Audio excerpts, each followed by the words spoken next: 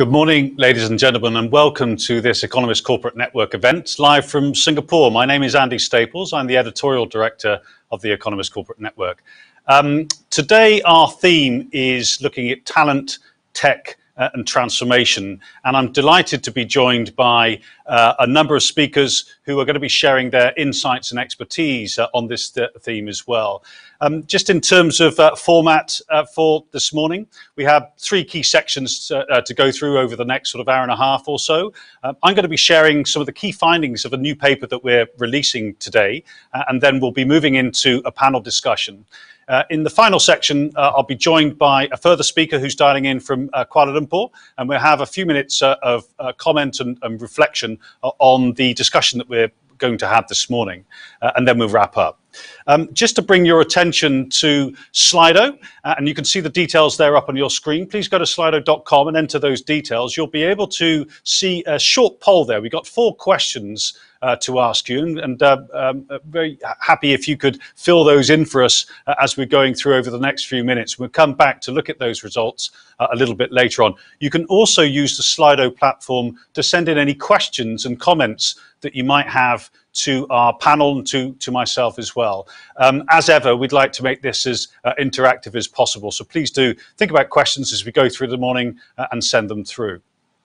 So let me just get us underway, and hopefully you can see on your screen there some shots of papers that we've been doing over the years. We've generally turned this to the Talent Project, which we kicked off about 6 years ago. And every year we've taken the opportunity to survey all of our members, all of you across Asia, on themes related to talent and technology. And most importantly, we really wanted to talk to business leaders to get their sense from their perspectives running businesses about issues related to talent development, technology, and so on. So you can see a number of the papers that we've done over the years. And over the past couple of years, we focused a lot more on issues related to the future of work, so AI, automation, and so on.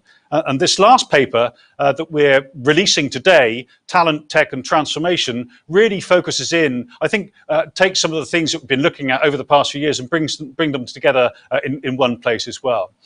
I should also note that we ran this survey, many of you will recall doing this survey, back in March of this year, or end of February actually is when we ran the survey. And as you all know, that was just prior to everything shutting down as a result of the COVID-19 pandemic. So 2 points there. One is that it's a really interesting snapshot of how people were thinking about these issues just before we had the whole crisis. And secondly, it's an opportunity today to come back and revisit those issues, particularly through discussion with our guests here in the studio about what's changed over the last 3 months and how that's going to impact and shape business operations going forward as well. So I'm just going to go through a few slides, which are basically drawing some graphics from the paper itself. But just before we get there, these are the sort of guiding questions that we had for the paper itself, for the survey, and the follow-up interviews that we did with people. We really wanted to sort of dig into this issue of how future-ready you feel that your workforce is. We wanted to look at the skills requirements, skills gaps, how you're filling those gaps as well, what you're doing with your existing workforce, how you're rejuvenating your existing workforce through training and development, for example.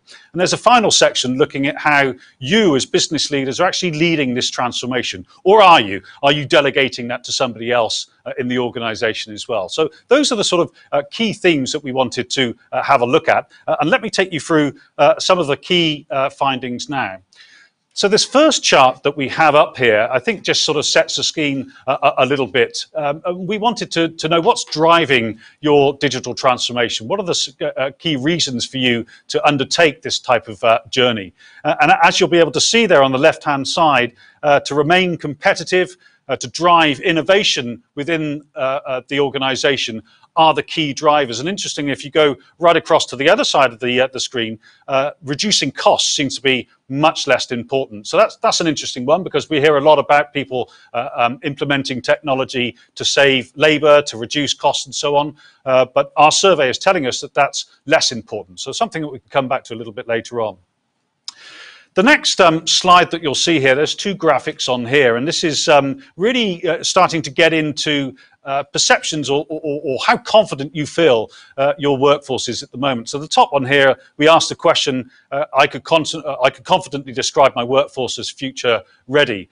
And what we have here is a majority, so just under 60% of people agreeing with that statement. But you'll see in that top bar there, only 6.6% of respondents could strongly agree to this. And this may be something that we'll come back to as we go through these next few slides and the discussion this morning.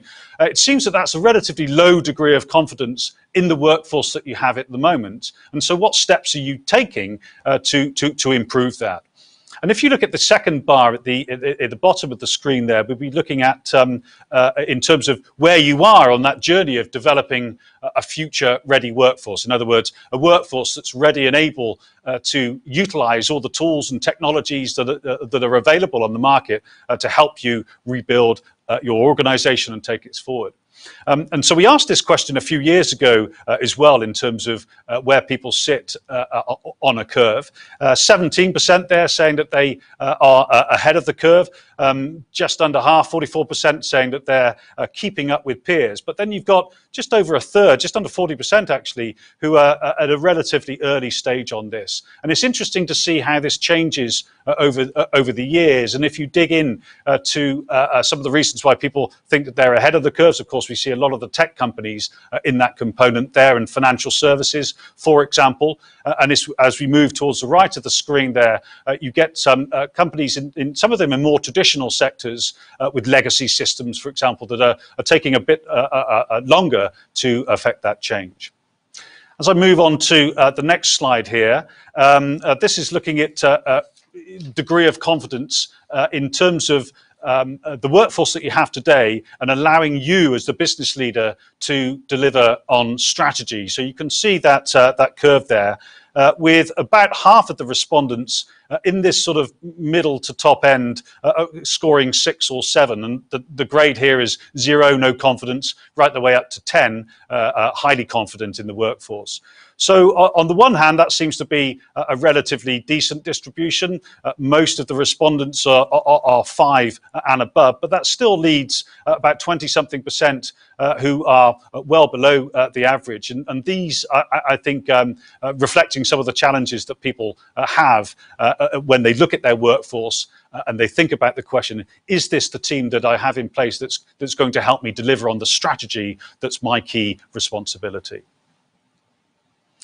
And finally, then, in this first section on building a future-ready workforce, we asked a question about investing, and you can see here roughly an even split, 48% saying that they feel that they're investing at the right rate, 50% saying too little. And this is something that we can come back to a little bit later on, particularly in the context of a post-COVID environment with all of the challenges and opportunities that that's presented.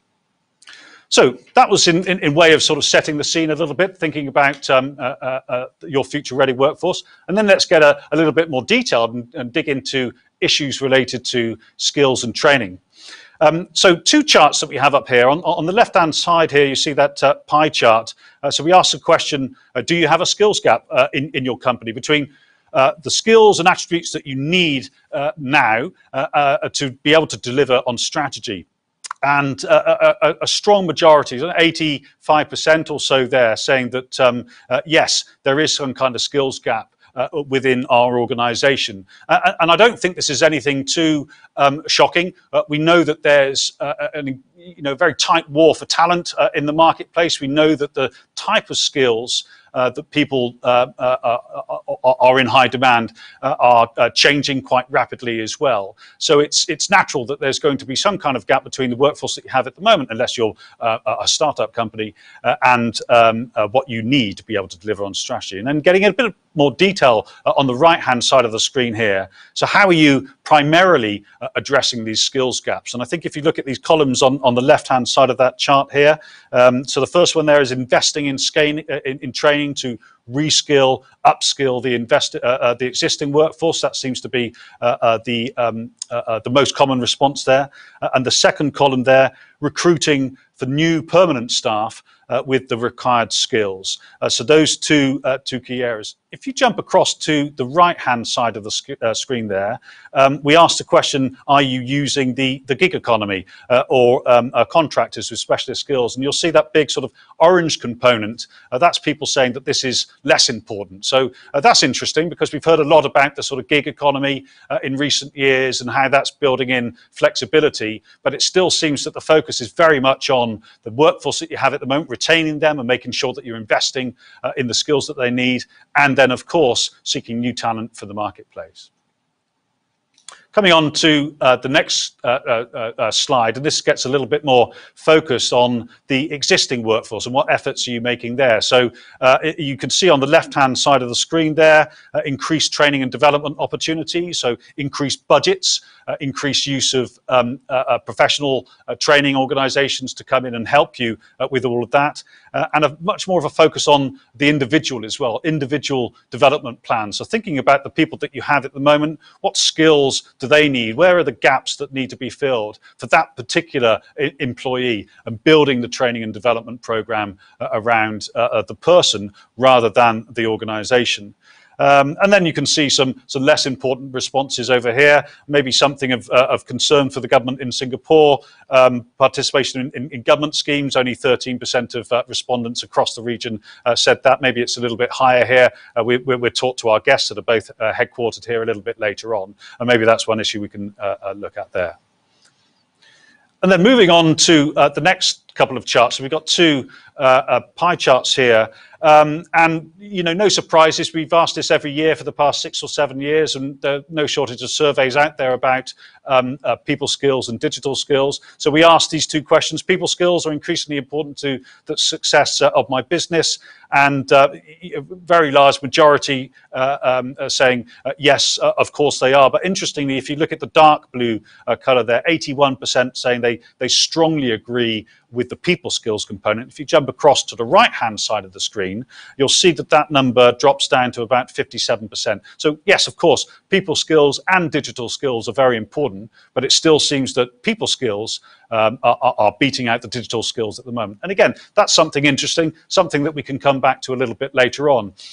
If you look at the paper, which is available for download from today, part of our analysis there is that the technology gets so advanced that it becomes something that it becomes ubiquitous, that we don't actually interact with it, that it's just there in the same way that infrastructure is.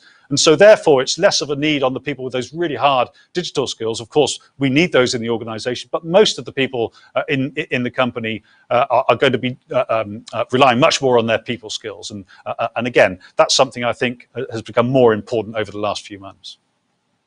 Moving on to, I think, the final slides in this section around skills and training. Again, two charts. The pie chart on the left-hand side of the screen. We're thinking about how you go about developing the skills. And what's been very clear, I think, in some of the papers that we've done over the past few years, is that we don't do this alone, that we look to build a wider ecosystem or network of partners that can help us develop the skills that we need. And so we asked that type of question, and you'll see there that the vast majority, just about 3/4 of respondents saying that they agree with that statement, that they are looking to build a wider ecosystem.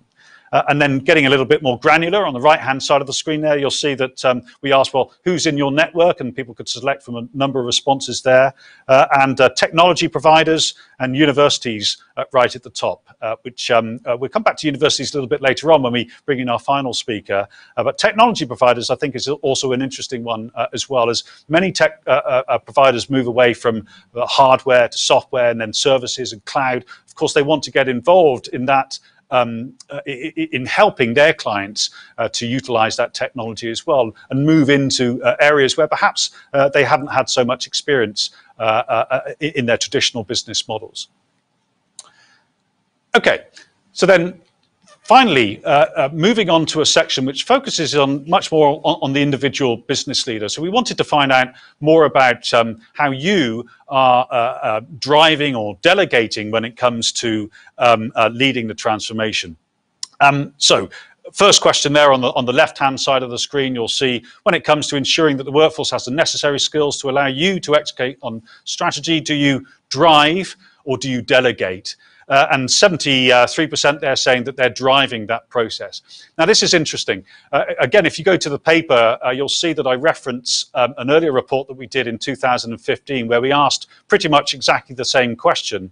And the response that we got there, 55%, I think it was saying that they delegated that process, and they were delegating it to HR heads, maybe to the CTO, to CIOs as well. Of course, it's not completely like for like. There's a 5-year difference in time in asking this question.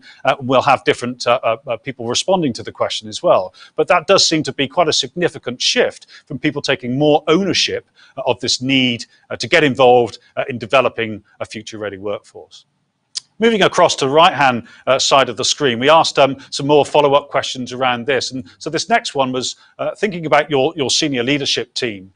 And again, we had a whole paper on this, I think about 3 or 4 years ago, to look at this in some detail. But we posed a question: are you confident that your senior leadership team are transformation champions? Because we know that leading from the front, that supporting everybody from bottom up, but from top down as well, is very important. And therefore, all of your team needs to be transformation champions. So the vast majority of people there are agreeing that that's the case, but just under 30%, only 30% are strongly agreeing with that statement as well. And that's maybe an area that we can look at as well, in terms of making sure that everybody's on the same message, that they're promoting the same vision that you have in terms of building your talent.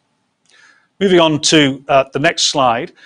This is an issue that we come across quite often. We've had plenty of meetings where we look at the realities of driving a digital transformation within the organization. And of course, there's always challenges. There is also resistance to change as well. So we wanted to dig into that a little bit in a bit more detail. And we posed these questions: what internal challenges are you facing in terms of developing your future-ready workforce? And if you go to the left-hand side of the screen here, you'll see this resistance to change mindset. And this is something that comes up time and again. It's not so much the technology. It's less about getting the buy-in from the board in terms of investment and so on. It's about individuals, and more specifically, it's about the mindset that they have as well, which leads then to a whole sort of set of questions about how do you change that mindset? How do you get people on board? How do you get people pulling together and in the same direction? So mindset being the first one, and the second biggest response there, pace of change too slow.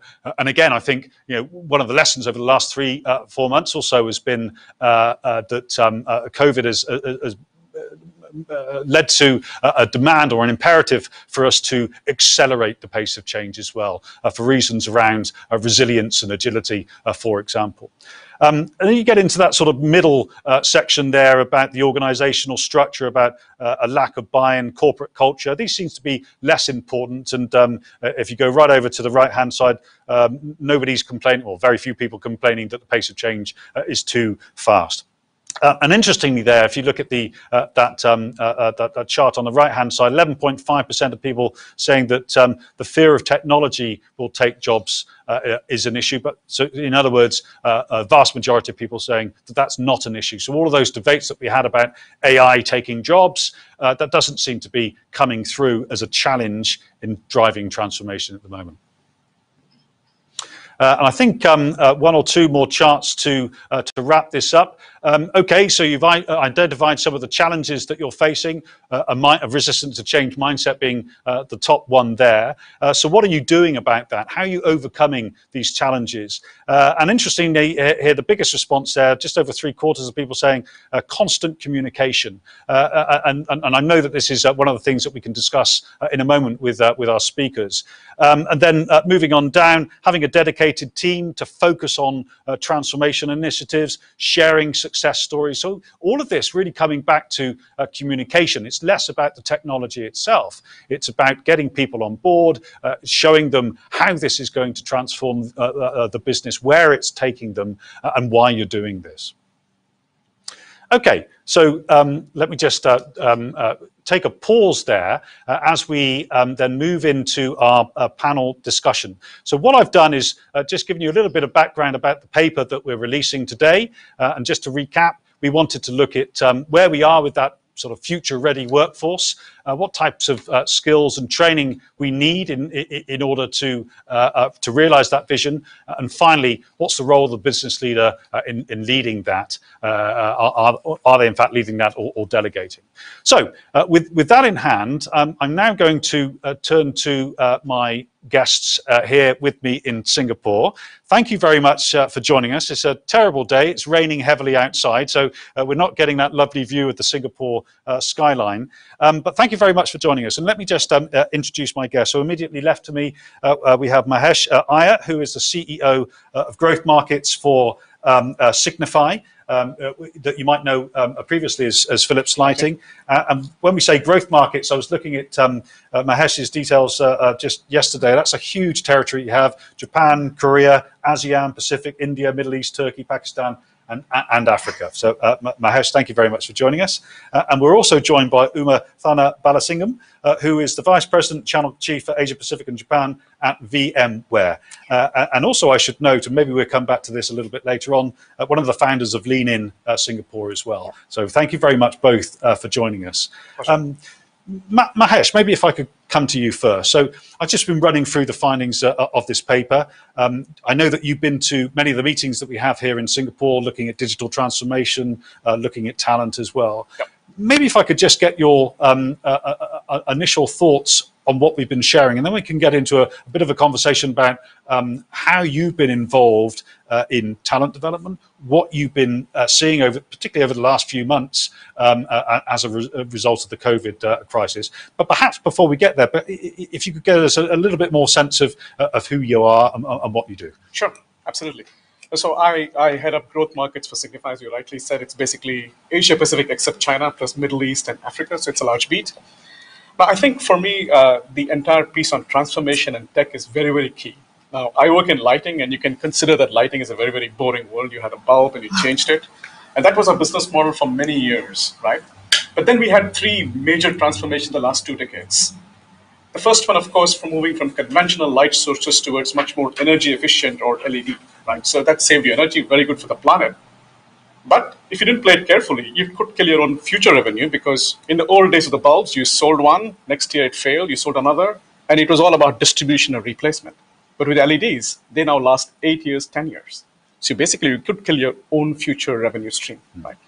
So that's one piece of how can we utilize LEDs to actually drive our own business. So that's one of the transformations we had to go through, that one. Second was moving towards much more connected systems. So obviously, the fact that there is far more interconnected systems, IoT, how can we have lighting play a part? So that's the part we are at the moment undergoing. And the third one, as we are starting to work much more, is how do we take lighting beyond illumination? So here we are talking about things like, hey, can I have Wi-Fi, which will have light can carry data, and also therefore help offices, cities manage their entire systems. So for us, it was a huge transformation, and obviously it's not been easy, and that's something that we've been working on. And if I had to take a couple of pieces, in the end for us, it was indeed about building skills, because people do in our company have extensive knowledge about customers, applications. That's key. But we had to inculcate software. We are classically a traditional hardware company, right? And the last 5 to 7 years, we had to change. And some part of it was build, some part of it was buy, some part was borrow. Go to partners, get some more talent, buy talent in some cases, because now we had to switch from selling a product to selling solutions and services, something we're completely not familiar with. And that's what we've been going about doing. I would say we are probably about 70% on our journey. Fascinating journey, still some way to go. But as we go along, we start to realize that, hey, with the LED technology, the fact that it can be easily controlled, it can actually play with terms of lights, and more importantly, work with the overall other systems, be it city management or building management systems, it starts to lend us to be much more amenable to our customers, because this is exactly what they seek. So you don't sell light bulbs anymore, don't lighting anymore. You're now selling lighting for 10 years. Hey, I can give you a safe city for 7 years. City council, listen to me. So I think that's been a fascinating journey of how we have transformed, and how tech in that sense has been a very, very key part of us. Could you give us a little bit more background about VMware, about your role within that? Sure. So we're close to 22 years old. We're a US-based company, and we see our role as really that ubiquitous digital foundation that we give to customers. bringing together the world of operations and developers in a consistent environment that's going to allow them to accelerate innovation. And the way that we do that is to bring the ability for any customer to run any application on any cloud, on any device, securely and through networking. And we see our jobs at VMware as helping customers to be on the right side of technology. And we talk about the four superpowers of technology. And Mahesh kind of talked about some of them.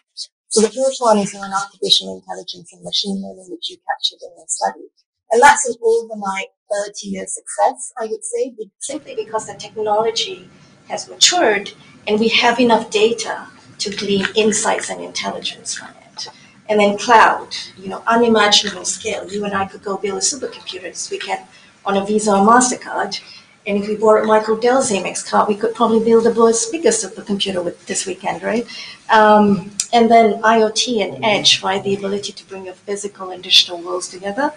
And mobile, with over 60% of the world now that has a consistent mobile connection, just giving you different access to customers today. And so our role is to really harness the power of software in order to do that and be on the right side of technology so that customers can really lift and accelerate their business. Now, my role here in Asia Pacific and Japan, and for us that covers 48 markets, is with our partner ecosystem. So we work with about 8,000 partners here in Asia Pacific and Japan, and we've really built our install base exclusively with them. So our dependency on working with partners across Asia is massive. And you talk a little bit about that in your paper as well, and that dependency, I think, has increased with the current normal that we're working on. So that, we captured in there the increasing need to build the ecosystem, to work with partners and so on. Interestingly, part of that was in terms of bringing in the skills and experience that you need as well. So it's not only helping your clients with utilizing technology. Do you get involved with helping their organization as well, in terms of the talent that they have within the organization to access this technology? Is that a part of how you see your role as a partner? Yeah, absolutely. So we have very different sets of partners. And, there used to be a very traditional way of describing partners in the tech world before. You might have been a value-added reseller or systems integrator or a distributor, etc. Now, those lines are very much blurred today. And, our partners are also our customers today in terms of taking our technology and bringing that as a service to their set of customers. So we do work with them in many different types of routes to market. And, a great example in terms of how we're driving innovation with partners in emerging markets, for example, in Thailand, where we have a customer called Nimbus, which is a startup that's providing inventory management as a service, really looking at, with Thailand 4.0, actually over 20,000 of retail wholesalers are still, working on pen and paper as they take orders, and probably the owners are the only ones who know the 3,000 prices on the shelf in their shops and in their retail branches. And with working with one of our cloud partners in Thailand, they were able to bring digital transformation at a very affordable price of 33 baht per day, so that's US $1 per day, to these wholesalers so that they can do inventory management, change pricing, manage their retail branches on the cloud, and doing it affordably, right? Reducing the cost of doing business by 40%, but also helping to future-proof these wholesalers in Thailand. Yeah. Let's bring the focus on internally on the organisation itself, because we're asking a lot about the type of skills that people need. And your company, tech company, so you're going to have a lot of people with those skills. What's that sort of journey like? If we were to be asking you the question about how future ready is your own workforce, where are you on that journey? What efforts are you taking? I wonder if you could give us a bit of an insight into a tech company and how that resonates there. Yeah. So we have a leadership code in VMware, and it really divides into what our values are, what's our mindset, and what are the skills. And actually, one of the most recent changes we made in our mindset was changing the word resilience to grit. And in that, we are saying that you need to bring passion, along with perseverance and having a very clear point of view in terms of where you want to go and having that consistency, endurance, and tenacity together. And I would say, we pivoted very quickly. Back in March, we were supposed to bring our entire sales organization here in Singapore for a virtual kickoff, and we pivoted that very quickly to an online environment of close to 2,000 people. We also are getting our executives. So Pat Gelsinger is our CEO, and last year was voted by Glassdoor as the best CEO in the world. Now Pat and the executive team are doing much more in that communication piece in your survey, in reaching out to our team. So a lot more town halls and what Pat calls Zoom bombing, where, as soon as he's finishing with the media in Australia, he's Zoom bombing a Brazilian meeting and saying hi. Now that would have been impossible for him to do before. And so we're doing a lot more executive engagements as part of that. And he's actually pivoting, this week I'm going to work in the European time zone, and then next week I'm going to work in the Asia time zone to support our partners and customers. And then last but not least, we're also seeing it in terms of our talent. And one very interesting thing that we saw last week in Japan is because as we think about innovation, diversity is going to be important. And part of that diversity focus in VMware is bringing in new talent. And we bring in new college graduates from universities. And usually we see last year about 71 females show up at the first interview. But this round we saw 205. Wow. And actually we've increased our intake of female new college graduates in Japan now from 21% to 52%. And we're actually digging deeper into that. Now, outside of the fact they didn't have to show up to an interview physically and everything was done virtually, including the application, we're trying to see what lessons we can learn from that. Very interesting. About 5 years ago, we had a meeting in Japan looking at diversity in Japan, looking at technology and looking at women as well. And we had a speaker in from Dell who were basically saying, we do work from home. This is one of the things that we try to help our clients with, and we do that internally. And the vast majority of their new intake were women who needed more flexibility in working arrangements because travel, childcare, elder care, these type of areas. So that's very interesting sort of topic.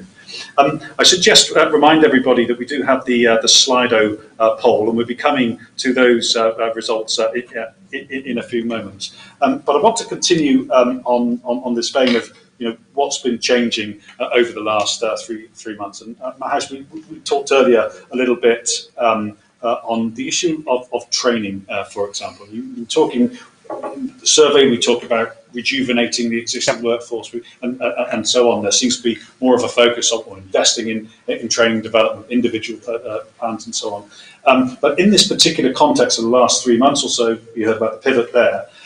What's been happening with Signify? Yeah, I think with the COVID syndrome, the positive thing about it, it has forced us to accelerate our entire digital transformation. So if I talk specifically on learning, and I'll take the most difficult people, which is the sales guys, right? These are the guys who bring the business, but they also sometimes are the most ones who are most happy with their customer relationship, the fact that there always has to be a one-on-one and so on. And it does work. I'm not saying it doesn't, it works very well. But with COVID, they couldn't do those calls anymore, right? So we had to equip them to say, okay, now how do you make a virtual call? Second one, how do you do webinars rather than a face-to-face presentation? Now, these are skills we had to build overnight, and which we did. And I mean, I'm glad that we have something called Learning at Signify, which is like a digital university. So it's personalized courses. So you can choose the course you want, because what we've realized is if you put many people into a classroom, some are interested, some are not, and there are different topics, right? So, but if you make a personalized training, you can choose the topic you want training on. It happens to be online, that's useful. With COVID, we are very, very glad we had done it, because I think we would have struggled quite a bit if we hadn't. So sales guys suddenly start to learn about how to make a virtual call, because we still held them and said, you know what, customer contact is important. You still need to make your 3 to 4 calls a day. Now you make them virtually. Helped because the customers felt engaged too, because they have the same problem. They're also isolated, right? So they want to know what's more happening in terms of information. They were very happy to get the calls. Second aspect, how do you use suddenly your call register more? So Salesforce.com, how do you register your projects? Far more use in terms of interaction and software skills. And there we had to it's worked very well, that they had to really start upscaling themselves from their traditional selling style to far more way of digital working. And I see that as beneficial because even when we move out of COVID and physical contact is managed anymore, I can still see that some of these calls are useful because A, they can increase the efficiency in terms of calling. Second is you get an audience, especially for webinars. We've got audiences who are really only interested in the topic. So we've got 300, 400 people on a webinar, whereas if we went to a seminar, yeah, you could get 100 odd people, half of them thinking coffee and half of them thinking lunch. But this one 1 hour, very, very focused, people really interested in the topic.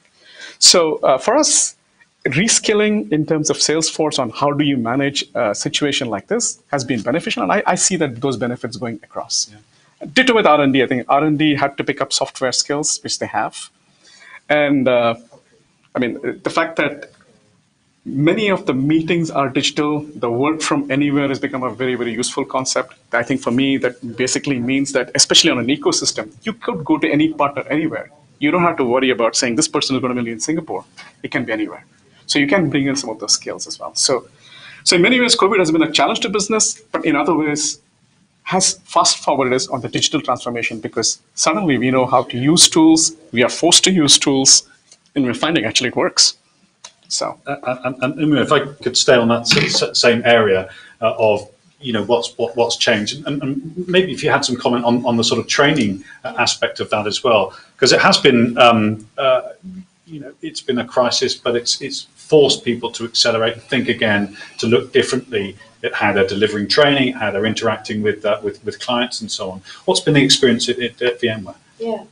So at the kickoff, one of the trainings that we provided, and there's many modules that come beneath it, is about effectively working in a virtual environment. And actually what we do there is really focusing on this concept that right now you can't be dependent on the hierarchical structure, that to wait for the instructions to come from the top to you, but have the skill and ability to manage up, down, and across, and work with multiple stakeholders in a company the size of ours, and be able to connect the dots and deliver the outcome.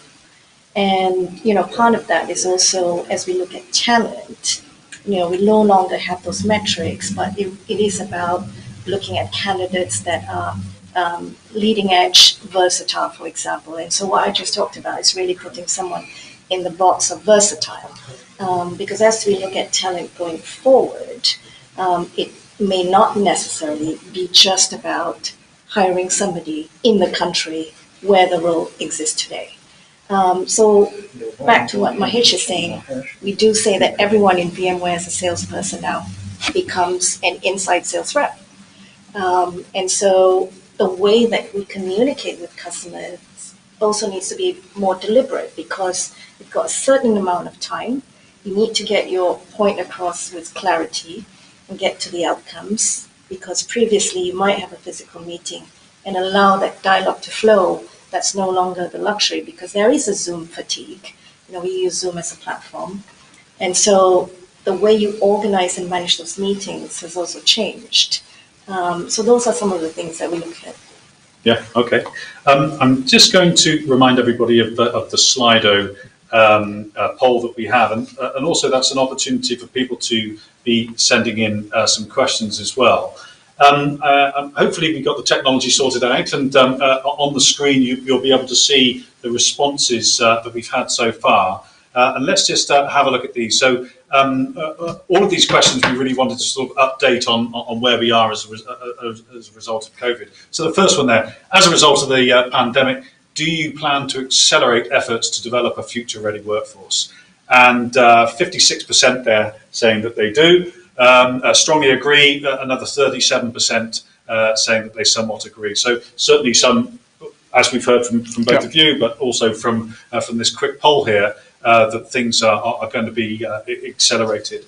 The next question that we had up there was, in light of the pandemic, do you think that your investment in developing a future-ready workforce is about right or too little? And interesting, just under 6% saying not enough. So that suggests, if you go back to that poll that we had in the paper as well, it was a sort of roughly, I think 48, 50% we're investing at the right pace or not enough. It seems that there might be some more investment coming down the pipe in recognition of a need to accelerate things. How does that bring with you? Do you see within the organisation that you're going to be putting a bit more money into accelerating the development of your future-ready workforce, or I guess in terms of talent in general?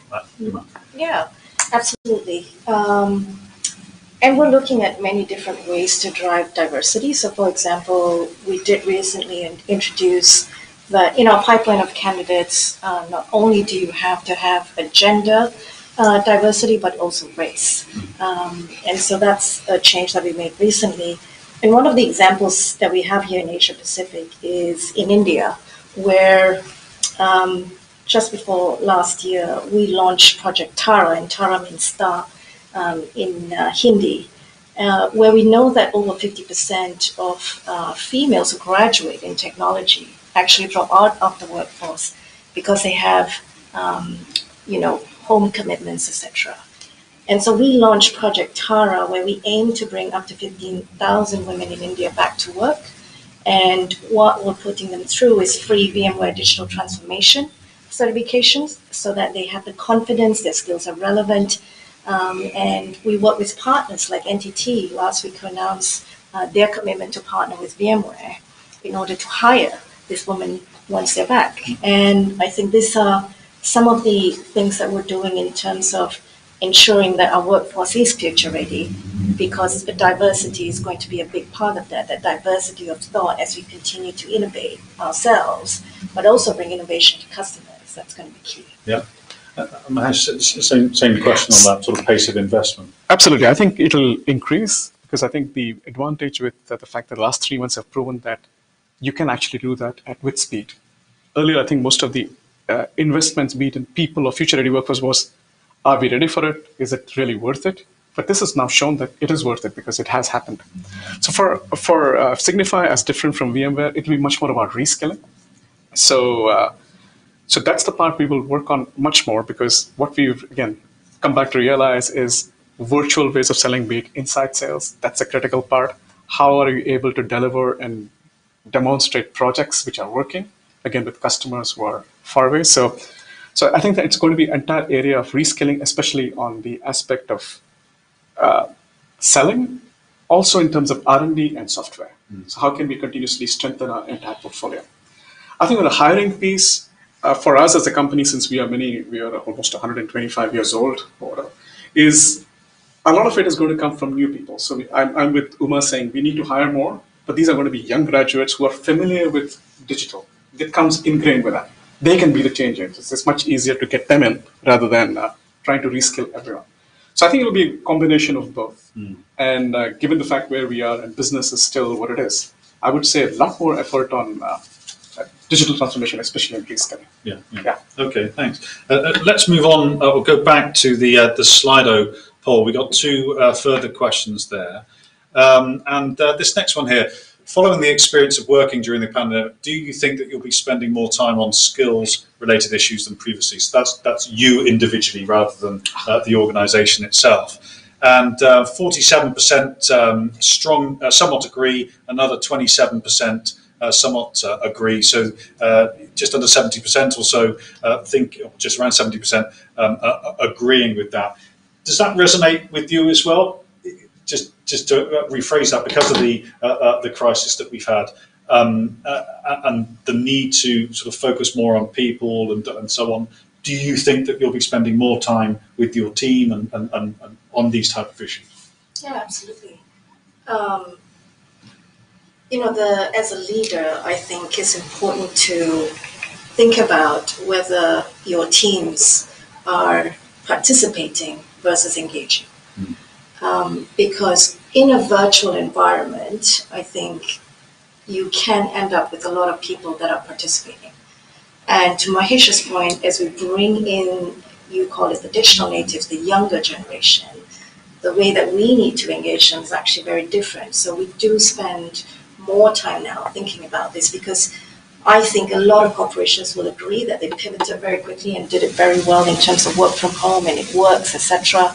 and we're learning some new things. But that was disaster recovery mode. Now, what is it going to look like in an ongoing mode? Because I read, I think, in the Fortune 500 CEO survey that they are saying they expect this to go on for another year. So I think we really need to be thinking about that engagement piece versus the participation piece. That's a really important point, isn't it? Absolutely. Also Yeah. on that issue. No, I think on the engagement piece, I agree with Uma. I think what's happened again in the last 3 months is the fact that a lot of us were at home.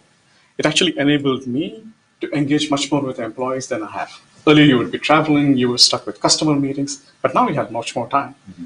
And I think that's also come back from a lot of employees that suddenly the senior management is much more accessible, far more available to them. Mm-hmm. And again, coming back on communication and like transformation requires communication.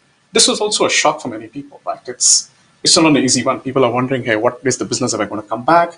What happens to me? What happens to my job? So reassuring them, telling them, hey, things are not all bad. We will recover from this. Communication becomes a very, very critical piece. So in that sense, I think the technology has worked. And indeed, whether it's working from home, whether it's Zoom, whether it's Teams, whatever be it, communication still remained very, very key. And that's what we did. And I think the other piece which we realized, not just beyond employees, is also at customers. Sometimes we tend to forget that our customers are probably even less linked we are, because in the end, we are still multinationals. We have linked to technology. Some of them just have a computer, nothing else. Engaging them was also very, very key. And I think in that sense, we've probably strengthened the loyalty and of the customers, because they had information, much more information about COVID and how to deal with it than they had in the past. Yeah. So that's helped. And of course, things like webinars make a big difference. Suddenly, we are still, from a knowledge standpoint, continuing to upgrade the knowledge rather than having lost it. You mentioned remote working now. Both of you mentioned this, and there's a few questions sort of coming in about that as well. How's your experience of that been? Has it fundamentally changed the way that you view the workplace? We're here in the central business district of Singapore, and I know a lot of people are talking about what's the future of this, when we've realised that actually a lot of people can work at home and get a better work-life balance and so on. But what's your experience has been in terms of the organisation? And you were talking there about moving from sort of crisis mode to how is this going to really shape us going forward? On that particular issue of remote working, virtual working, what's changed within VMware, if at all, and how do you see that developing over the next few months, years? Yeah. I think we are learning a few things. I mean, one is around, despite us pivoting very quickly, in fact, in April, we had the largest software shipment ever. And so, everyone was productive. But as you know, in Asia, for some companies, or most companies, the way we measure productivity would have been how much time are you spending at your desk, and who was sending the email at 10 p.m. or closing the lights in the office. And now the way that we need to measure is around the outcomes. And so that's one piece. Mental health is the other piece that has come up in VMware, which we're paying attention to. And actually in our leadership forum, which we do on a monthly basis for director level and above in Asia, we had one of our employees in Australia talk openly about how he was going through this and was in denial, etc., and how he decided to just talk about it and ask for help. And actually in Asia, despite having employee assistance programs, it's not very well utilized. And so we're making an effort to just, it's okay to actually get help and talk about it and ask for help, which in Asian cultures may be not very well received before. And actually, mental health isn't mental illness. That delineation is important. And then, thinking about our different work environments for everyone, whether it's working moms here in Singapore when home-based learning started, I think quite a few of them struggled in my team. Yeah. And everyone was waiting for the schools to open again. And our inside sales teams, a lot of them are very young. They're either living with their families or they're sharing apartments, and they only have a room. And that's their work environment for an entire day, not this. Yes. And so they struggle with that as well. And so that separation, with the environment you can work in, for me personally, leaving the bedroom in the morning and walking to the dining table is me going to the office. And then shutting down at the dining table and going to the living room is leaving the office. That form of separation, I've started meditating twice a day for my own mental health. As leaders, I think we have to fill our cup and care for ourselves so that we can care for others. So those are some of the things. Very important point. Actually, the same issue of that sort of, has the experience of the pandemic, is that going to force a sort of a clear change in how people work at Sigma? I think so. So I think for myself, if I had to say, first of all, travel was probably exaggerated. So I will not probably travel as much as earlier, because you start to realize you can get a lot of work done by not traveling. So I think that's a critical one. I think from an office space standpoint of view, we do realize that certain jobs can still be probably done from home, or for me, it's work from anywhere, right? Sales guys, you have a laptop, you work from the place where you are. But I still believe that the office atmosphere is not completely gone away. I think there is still a lot of strengths in engaging with people. Free flow of ideas, that's very difficult to do on a call, right? It's just the simple social interactions, which are still very, very key. And again, if I go back to interactions with customers or for stakeholders, there is that personal chemistry that is important in a face-to-face or a physical meeting. I think that's also valid for the office. So in my opinion, I think we will strike a balance where there will be probably a few more people working from home or working from anywhere. From a Signify context, I can think that real estate may be optimized. But I still do believe that the working from office still remains, because some of this last 3 months have still proven that going to work, like Umar said, it's not just moving from time to you've gone to a different place of work, your frame of reference is different, your mental equipment is different, so you start to think very differently. So I would still say office going is going to be key in the future. Yeah. But definitely we are finding far more efficient ways of working. Yeah. It's a whole sort of range of issues that I'm sure we'll be coming back to over the weeks and months and years around work, around the work environment, how we work, what we do, and so on. I'll just take us back to the final part of the Slido poll there, and we asked people to enter in a word. So thinking about talent, tech, and transformation, what one thing will be you be focusing on more as a result of the pandemic? And just to read out some of the responses here: agility, soft skills, empowerment, digitization, transformation, resilience. So osmosis one in there as well, which is an interesting one. But things like agility and people coming out a lot more. So it seems that this is a message that's coming out quite loud and clear, that the crisis has forced us to reevaluate ways in which we work, ways in which we engage with our workforce, with our clients, as well, how we use technology, and we'll be looking to accelerate some of those areas. I've got one or two more questions that I'd like to pose to both of you before I move to our guest, Charles Fine, who's going to be dialing in from Kuala Lumpur just in a couple of minutes. But one of them is, we talk about all the great things that have been happening, about the sort of positives of this, and how what hasn't worked so well, particularly when it comes to sort of people and the pandemic. And secondly, I guess we touched on it a little bit earlier on, but the challenges that you faced in terms of building that future-ready workforce. And the survey is around mindset and so on. So those two key areas. One, what did you find that didn't stand up so well during the pandemic? And secondly, leaving that aside, overcoming that sort of resistance to change, what will you be focusing on going forward? Maybe Mahesh, I'll sure. To you first. So I think let me start with the first question of what's been challenging during the pandemic. I think the human touch, right? That's been very, very key. That's a piece I've missed quite a bit. I mean, again, it's nice to speak to people over the calls and keep your video on. But you still miss that part. I think for me also the fact that in the pandemic we have been very, very focused on operational. I mean, it's more tactical. How do I survive this crisis? Like Umar said, this is survival mode. So survive the crisis.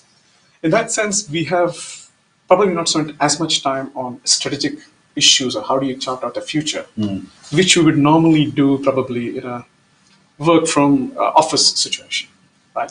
So I think that's something we need to quickly come back on, because Uma is right. I mean, it's not going to be just 3 months, maybe it's 1 year, 2 years. Yeah. We still need to keep our long-term ambitions still going forward. So I would say these two aspects, the fact that when you're at home, you're really focusing on operational issues, that tends to happen. How do you get it back to strategic, and indeed coming back to the human touch? Yeah. On your second question in terms of skilling, I think I would put it in two parts.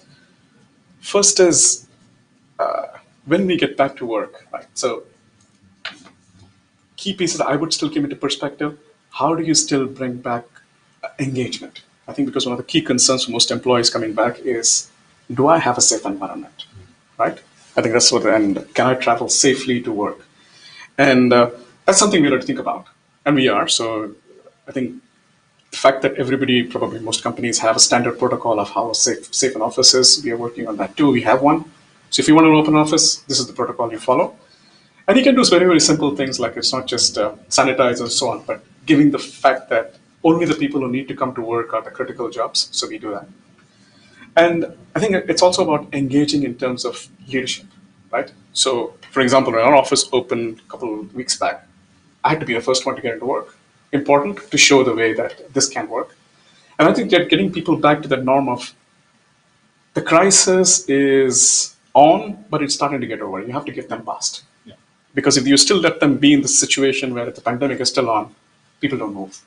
So we are in that position where we're saying, okay, now start getting ready for the future, start coming back to work, start to get a slightly different life from what you had before. Yeah. I'm getting used to that. Okay, thank you. Uma, same thing with you. So I spoke about one of the challenges in terms of how do we really ascertain if employees are engaged versus participating.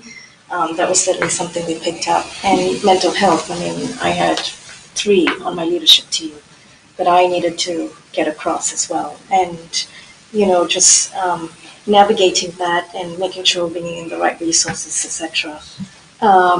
And also I think there was a sense when we all pivoted to work from home that there was this sense about needing at the ground level to send emails, to show up, because you can't physically be seen to be doing the work.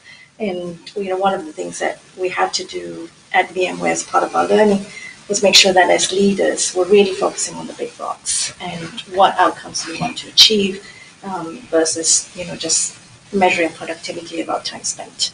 And as we think about the future, we are looking at Work 2.0 differently.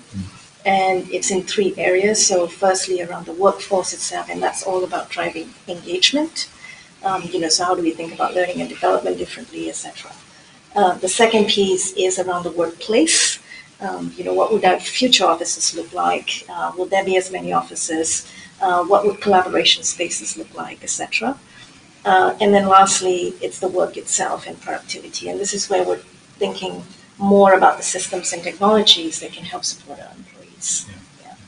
Okay, so a clear message there, I think, about we need to move beyond the sort of crisis mode, dealing with everything, to adjusting to a new reality and making sure that we don't lose sight of the strategic imperatives of the business, the vision of the business, and leading that from the front. Thank you very much indeed, Mahesh, Uma, for being here and sharing some thoughts and helping us to digest some of the learnings from the paper as well. I'm going to invite our next speaker to join us now. Charles Fine is the CEO, Professor and Dean of the Asia School of Business that's based in Kuala Lumpur, and also the sponsor of this research this year. So thank you very much indeed for the support of the research. Charles, hopefully you've been able to listen in to the discussions that we've had here, very wide-ranging from tech, talent to COVID and responses to all of that. I wonder if I could come to you and first of all get your thoughts and comments on that, and then secondly, given your role at business school here in Asia, and of course engaging with executives and helping them as they reimagine their workforce as well, focus a little bit more on the sort of skills training aspects of some of the discussions that we've had this morning. So Charles, hopefully you're there. Yes, good morning. Thank you. It's a pleasure to join you, and great discussion. And thank you to Mahesh and Uman for the insights.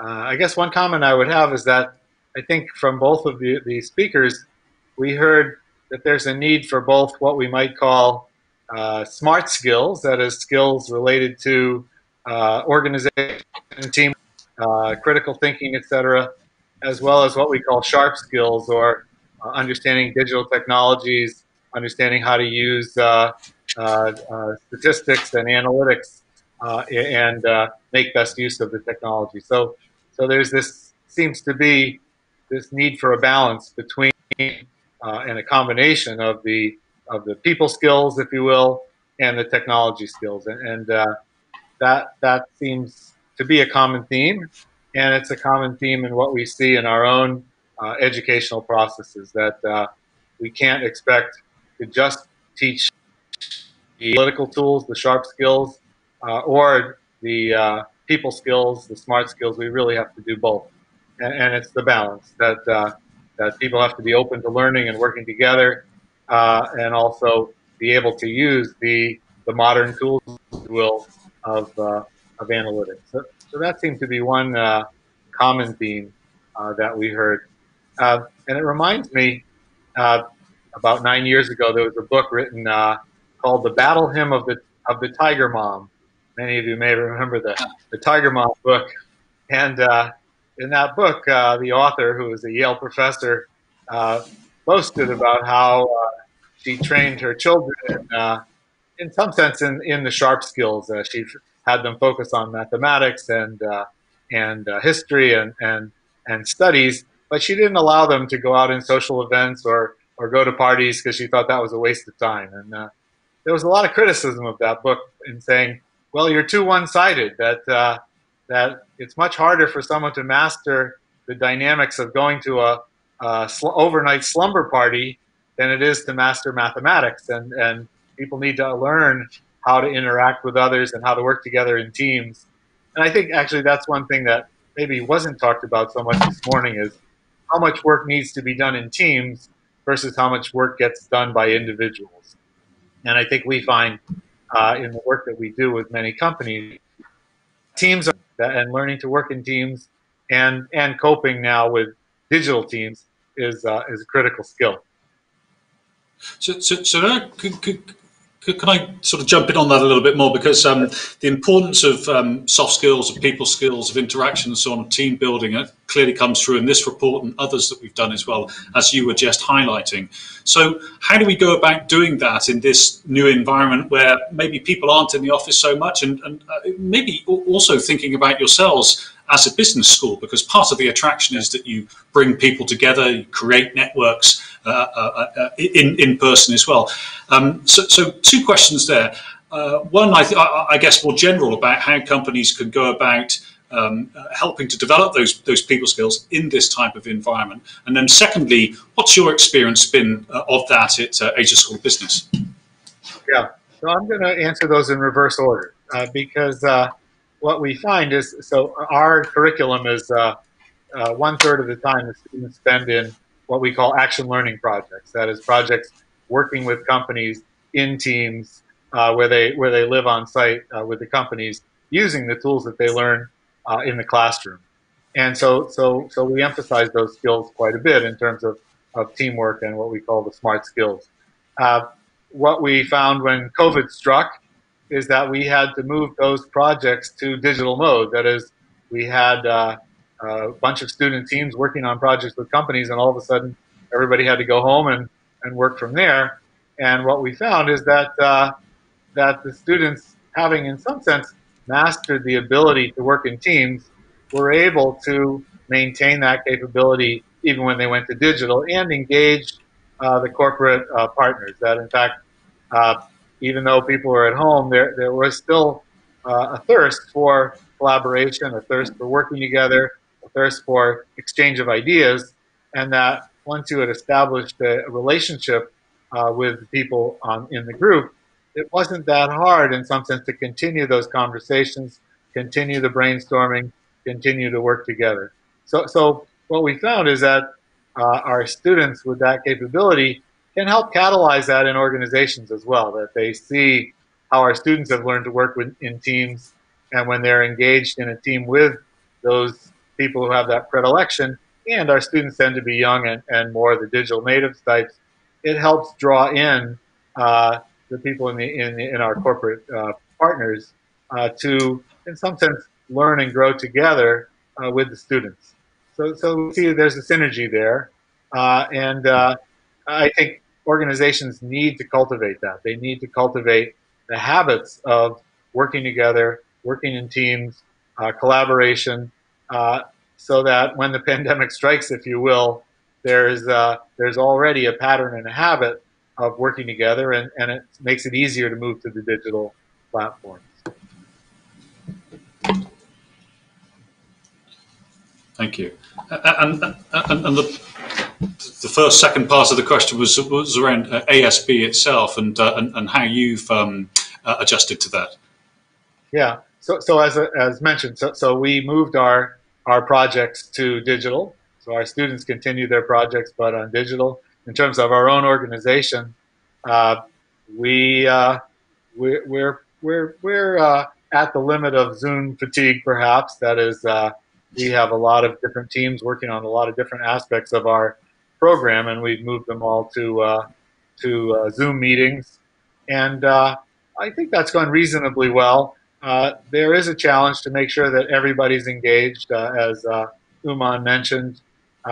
Make sure everybody stays connected, dealing with the stresses and the mental health, the work from home challenges. For some people, we find the introverts maybe love working from home, and the extroverts miss the human contact, and we have to try to help everybody along to keep them connected. I'd also mention another point that Uman made, which relates to diversity.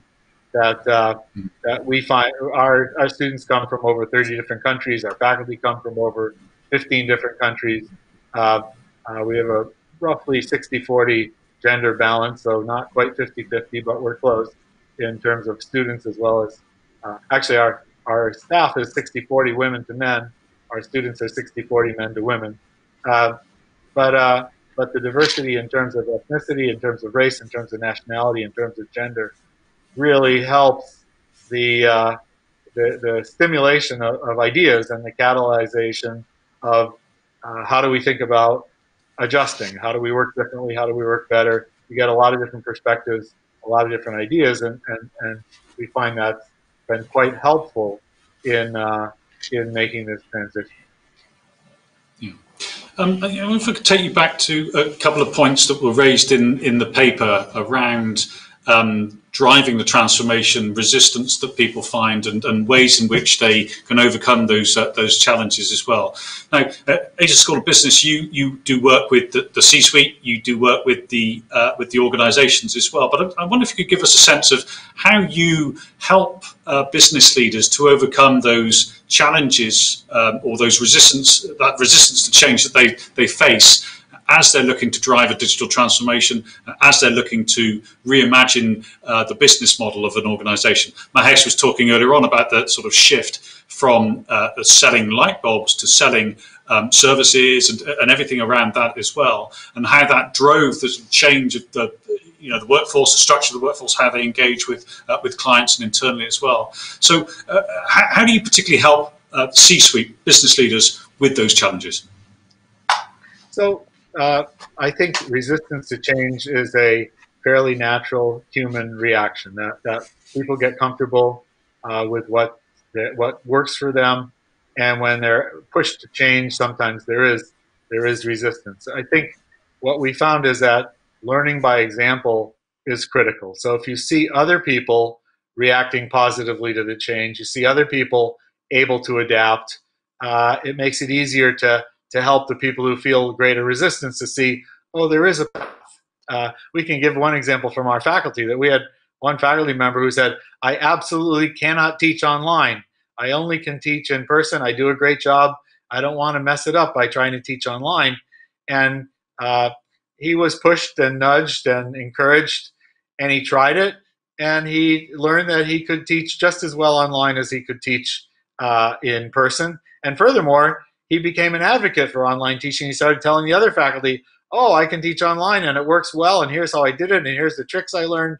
And so you got someone who was resistant to change to then becoming an advocate for change because they had been able to they had been coached around that corner, if you will. And so in some sense, showing people examples of how the change can happen, providing, and I think even all the way up to the C-suites, they sometimes have to take the plunge and be the examples to show others that this change is possible. And I think we saw that, for example, Mahesh talking about how he changes the way he works, less travel, etc., encourages everyone else to say, "Oh, if the CEO can do it, I can do it as well."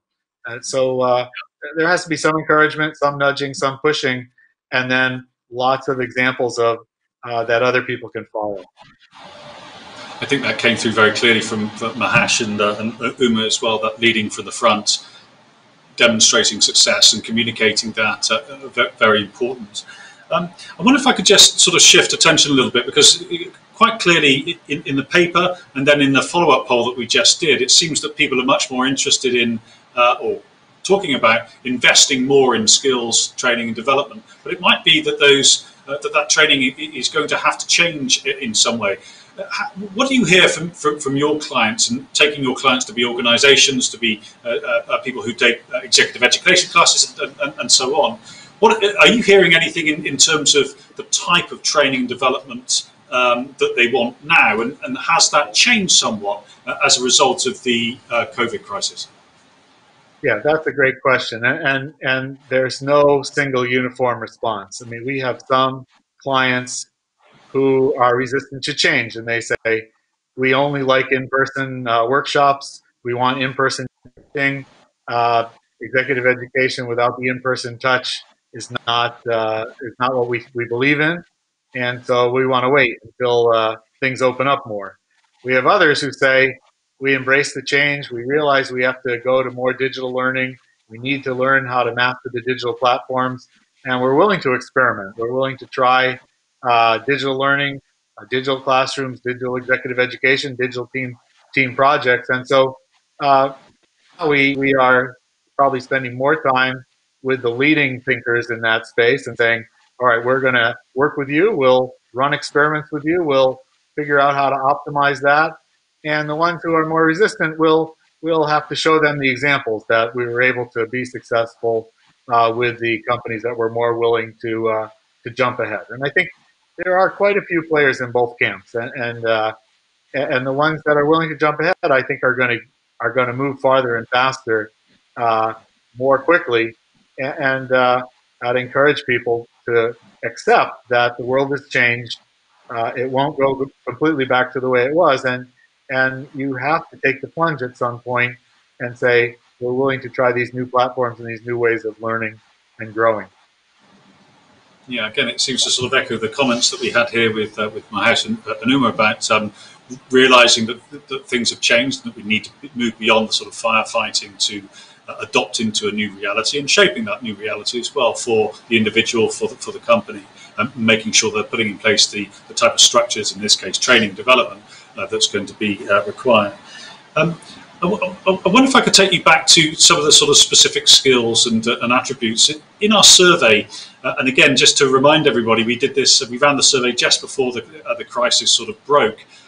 We asked people what skills and attributes were most valued, and on one of the charts in the paper, the ability to work in virtual teams was rated as least important. What else have you seen sort of change? What do you think is, in terms of skills and development and attributes, what do you think are going to become more important as we move forward over the coming months and years? So I think also just the willingness to adapt, the willingness to be flexible, right? So COVID was an unexpected crisis, but it won't be the last one. And I don't think many people will argue that the rate of change in this world is going to slow down, and that people do need to grow into feeling more comfortable with change, with experimentation, with a willingness to try new things. So today it's virtual teams, but tomorrow may be something else. And so the most critical thing is to grow the organization as an organization that accepts flexibility and adaptability and change as the norm. And so if you grow the organization that way, then you get less resistant to change more generally. I mean, in our own organization, the Asia School of Business, we do a reorg roughly once a year. And people have gotten used to the fact that, all right, the organization is going to change again. We're going to restructure. We're going to shuffle up where people are working and what jobs they have. Not just for the sake of change, but for the sake of continuous improvement. We learn something every year, and we want to maximize the benefit of that learning. We have to change the organization and change what some people do. And so just building that as a part of the culture, that change is part of organizational life, I think is quite critical. One area that I'd like to explore a little bit with you, Charles, before we move towards the end of this session, we heard from Uma and Mahesh about the huge geographies that they cover, right the way from Japan out to the Middle East, to Asia, Pacific, Africa, and so on. And you yourself, MIT Sloan professor of management there, but now in Asia, and you have, from your vantage point there, you can look across the high growth markets traditionally of China, for example, and Southeast Asia, and you've also got the more conservative developed markets of places like Japan as well. Given that sort of geographical spread that you have experience of, how do you see different places reacting to the sort of needs of this new normal? Well, so I think, as you know, it's important to recognize the variability and the variety of business cultures and business needs across geographies, right? So Asia is clearly not one culture, not one nation state. Asia is highly diverse, and as the Asia School of Business, we try to represent that diversity in our student body, our faculty, our curriculum, etc. And also being tightly connected with MIT, we sort of try to stay connected to the Western side as well. I think what's critical for businesses is to learn and become familiar with local cultures and local understanding. So I was talking to one bank president in one of the countries in Southeast Asia, and he said, we do business in 26 different countries, but all of our people are of the same nationality, that is from our home country. And I asked him, well, how do you train people and prepare them to go work in these 26 different countries? And he said, well, we don't. We just send them, and then they have to figure it out. And I think we can do better than that. I think that we can prepare people to work in these different countries. We can prepare people to understand differences in cultures, so that they go in with a full set of tools when they move to a different country or culture, and they just have a much broader end tool set. I think that's critical. That to recognize the diversity, not kind of try to homogenize in any way, shape, or form. It's really interesting, isn't it? Because diversity is a word that's come up quite repeatedly this morning. We're talking about tech and talent, so maybe it's naturally there. But I'm quite surprised, maybe encouraged at the amount that word has come out, and maybe this also this experience that we've all gone through helps us to realise that diversity can really help us strengthen our organisations and bringing new thinking and help us to become more resilient, more agile, and so on. Charles, we've just got a few minutes left, so I wonder if I could just ask you for final comment. Is there anything in the paper that you've come across, or the discussion that we've had this morning, that's really stood out for you in terms of this sort of fundamental issue of building that future-ready workforce? Sure. So I think, first of all, we have to recognize the immensity of the challenge that businesses face, that we can maybe put in simple adages what's needed. We need people with certain skills. We need people with technological savvy. We need people. We need diverse teams, etc. But saying it and doing it are two very different things. That the doing it is often hard work. I think both Mahesh and Uman, they talked about their great successes, but we can be sure that there's a huge amount of hard work and many years of laying the foundation to build the capabilities for their organizations to be successful as they are. And so I think one of the observations has to be that even though we are faced with very sharp turns, that is, things change rapidly, companies do have to play the long game. Play the long game means you have to be building and investing in capabilities day in and day out, not just wait for when all of a sudden there's a storm and we have to prepare for the storm. In some sense, you need to be preparing over long periods, investing in your people, investing in capabilities, keeping an eye out for what the changes are that you're going to need to cope with, and building the resilience into organizations beforehand. So you can't decide overnight, oh, now we need to be diverse, let's go hire make a few diversity hires. It has to be a strategy over a long period.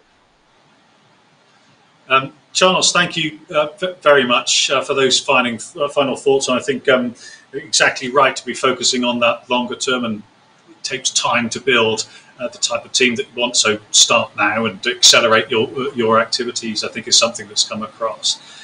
So Charles, thank you very much for joining us. I'm just going to bring the session to a close by wrapping up and highlighting some of the points that we've looked at. And as I look back over my notes again, I just mentioned diversity as one of the big issues there.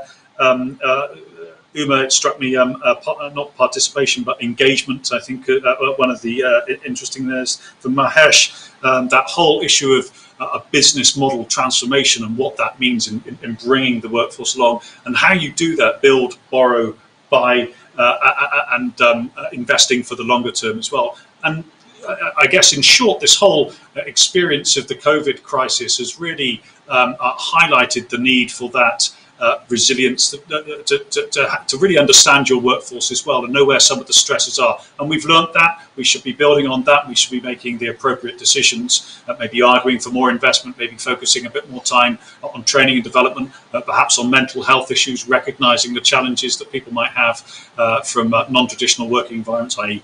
working at home and so on. All of these issues, of course, we'll be coming back to on our regular program at the Economist Corporate Network. These are themes that we look at all the time. We're always very happy to hear from you, our members, on this as well. Hopefully you can see a slide on the screen as well, which just directs you to the paper, which, as I mentioned, was sponsored by Asia School of Business and is available for download from today.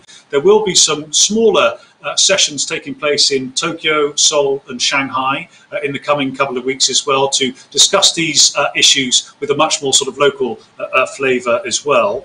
And finally, just before we wrap up, I should note that we have one more event today. So it's a bumper day for ECN members. We have a session looking at navigating the new Cold War. So a complete change of gears, or maybe not completely, because technology is a major component of all of this. So we have Dr. Alan Dupont, who's a research fellow at the Heinrich Foundation. He's just released a new paper looking at mitigating the new Cold War, US-China trade and technology. Dane Kimura, who's a partner for Asia Pacific at Control Risks, and John Penrice, President Asia Pacific of Dow Chemical. And that's 4 o'clock this afternoon. It's a Zoom meeting at Singapore time. So finally, with that, I'd just like to thank all of you for joining us this morning, for investing a little bit of time with us to talk about these issues around talent, tech and technology, and in particular thanking our guests today, Mahesh and Uma, for coming in on this terrible rainy day in Singapore to share some thoughts. So thank you very much indeed, and I wish you every success with your business. Thank you. And with that, I'll draw the meeting to a close. Thank you very much. Goodbye.